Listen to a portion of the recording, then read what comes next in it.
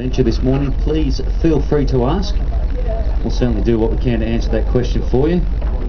If we don't know the answer, we'll make something up. You are all on holiday.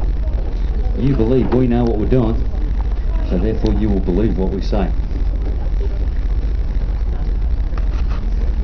Anybody from the top deck, if you do go downstairs and manage to get near an open window, please keep your body parts in the window. We certainly appreciate the extra patronage we get. Everybody wants to come on the boat where someone nearly got eaten. But the paperwork's horrendous and you could very well find yourself floating in the river anyway.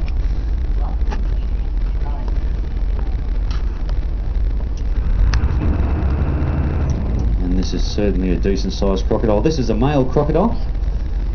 I saw one person go scooting across already. I won't ask nicely a second time, that's for sure.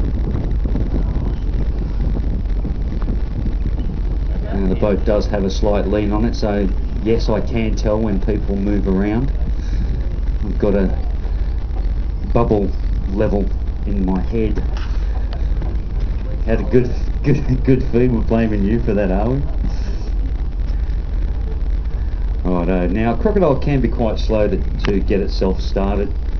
They do have to work up the concept of what they're going to do. They have to assess the distance between themselves and the object, or the subject, or the target, whichever way you want to describe it.